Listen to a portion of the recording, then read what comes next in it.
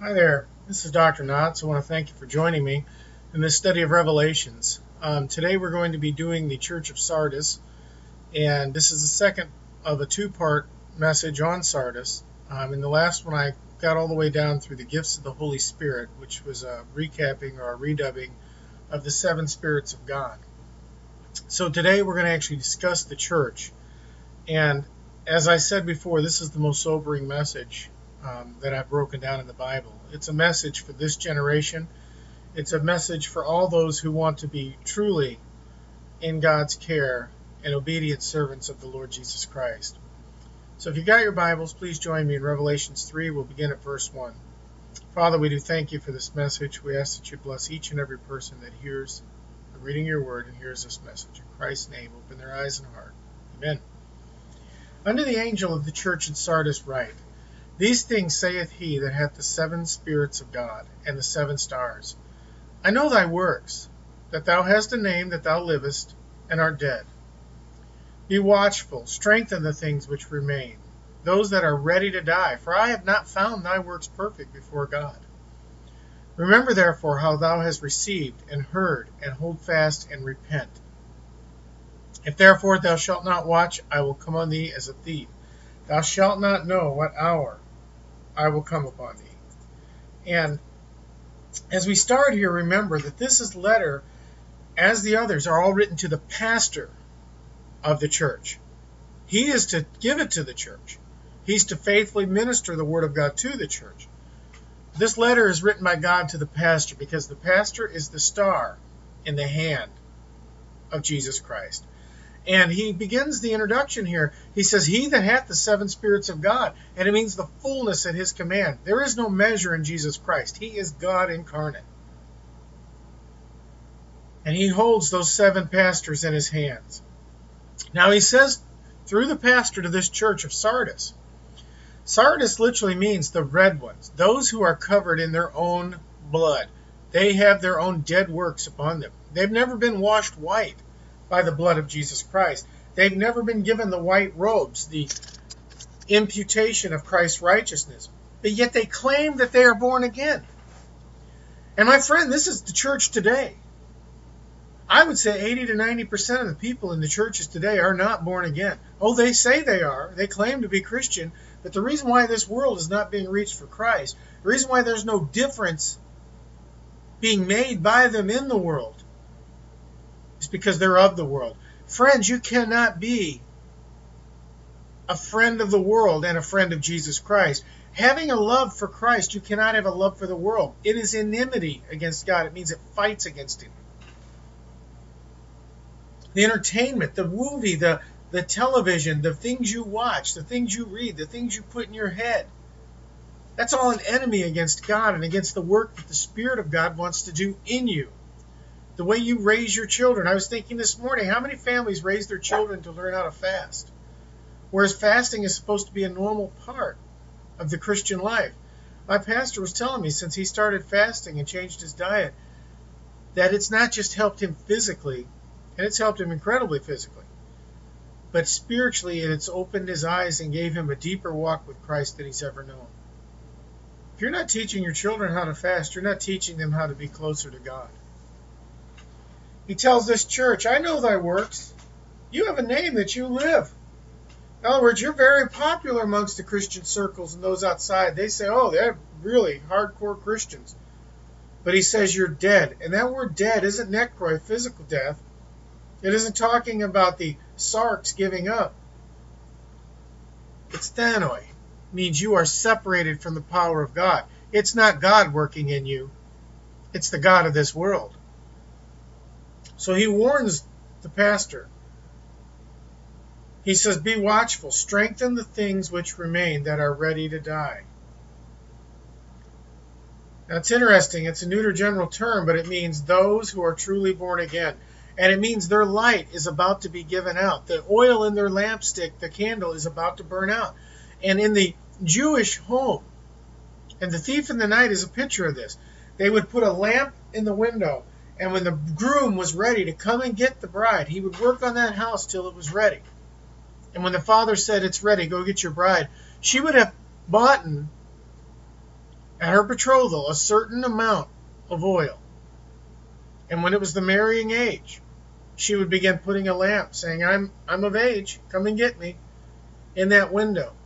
It was a light for all the world to see that she was taken. Don't even try to court her, don't hit on her, but actually try to keep her testimony pure. But if she ran out of oil before the groom came, it meant he had rejected her. He would watch to see how well that candle was burning at night. And then he would come like a thief in the night because of his great love he would take. And there'd be a ladder outside and he would lean it against the wall, or if it was a low floor window, he would come to it and she would leave with her possessions and he would carry her off in the night.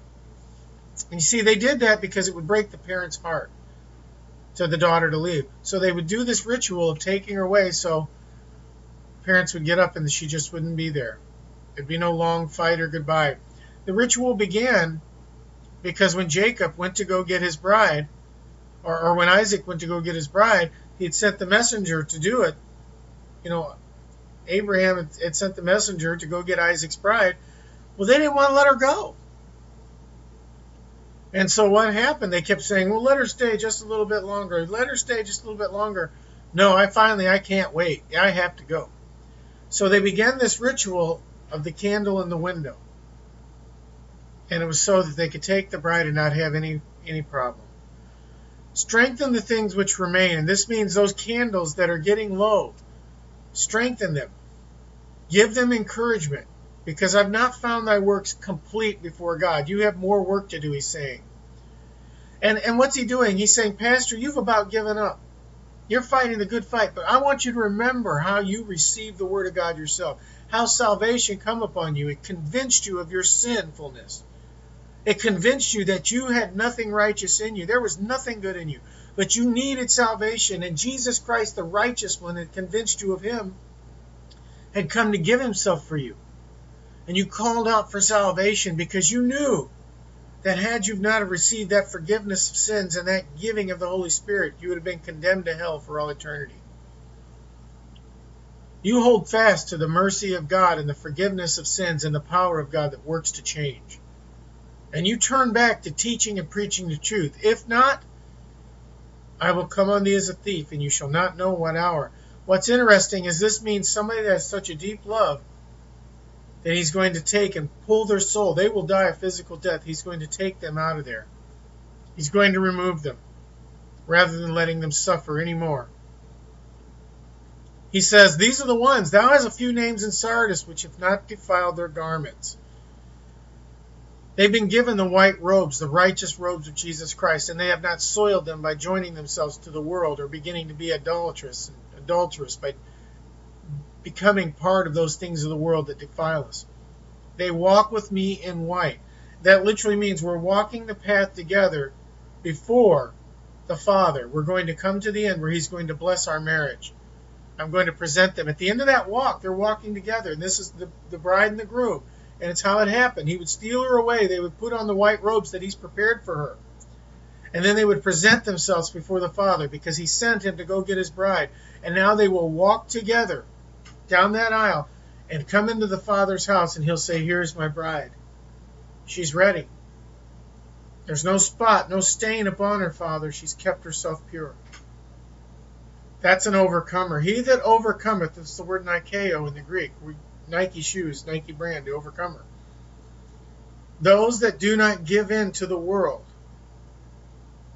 that do not fall to the God of this world, they shall be clothed in white raiment. And I will not blot their name out of the book of life, verse 5, but will confess their name before my Father and before his angels. You see, the angels will be there. The bride will be there. And it means confess his name. It's going to say, this one is mine. She gave herself to me. She kept herself pure. She has been faithful. But you see, if you got before the Father and you had not kept your name faithful, your name would be blotted out of the book of life, which meant it would not be joined under his name.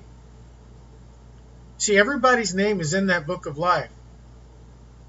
But the day that you die and you go before God the Father, if you have not accepted the Son, been washed clean, and given the righteous white robes of Jesus Christ, he'll look at you and say, those aren't the colors of my Son. You see, each tribe had a color. And the bride would wear the color of that tribe. Jesus is pure white. Every color of the rainbow, by the way, is in white. Black is the absence of all color.